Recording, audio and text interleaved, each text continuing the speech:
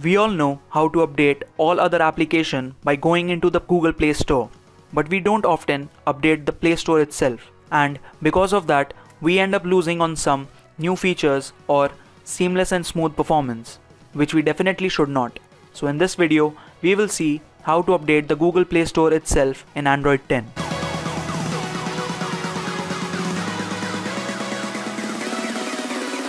There are a couple of methods to do this. The first method is to launch the Google Play Store, then tap on the 3-bar button and then select the settings option. Opening that, we will see several options, but we need to scroll down to the bottom.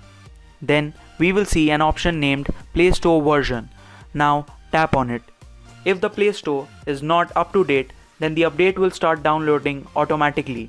But if it is updated, then you will see a pop-up saying Google Play Store up to date.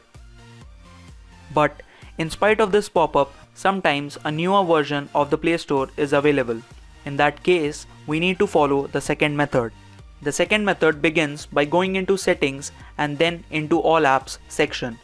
Then we need to scroll down to the Google Play Store and then we will see several options in front of us. And we need to go to the Storage and Cache option.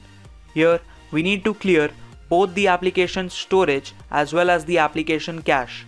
After doing so, we need to restart our devices and we are good to go. Now again we need to follow the method 1. If the pop-up is coming saying your Google Play Store is up to date, then you are on the latest version, else the newer version of the Google Play Store will automatically be downloaded and installed. In order to make sure that you are on the latest Play Store version, you can open Google and search for the latest Play Store version number and match it with yours. If it is the same, then you are on the latest version and you don't need to do anything else. But if the number is different, then you need to update to the latest version. So if you found this video informative, give this video a like and comment down your thoughts. And don't forget to hit the red subscribe button for more videos like this during quarantine. With that being said, this is me Rahul from Tech Daily signing off.